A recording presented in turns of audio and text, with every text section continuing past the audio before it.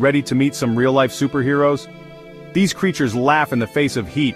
First up, we've got the Pompei worm, aka Alvinella pompeiana. These bad boys chill near hydrothermal vents where the water hits 80 degrees Celsius.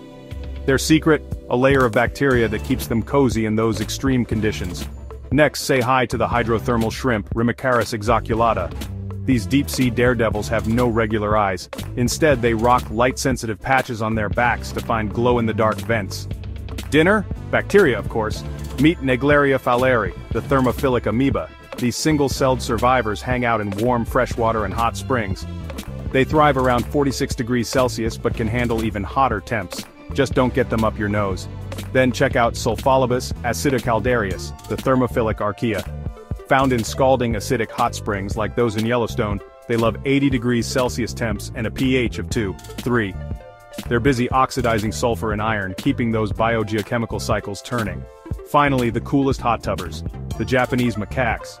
Known as snow monkeys, these guys soak in hot springs during freezing winters to stay warm and stress-free. These amazing adaptations show how life can flourish even in the hottest spots on Earth. Don't forget to subscribe for more mind-blowing nature facts.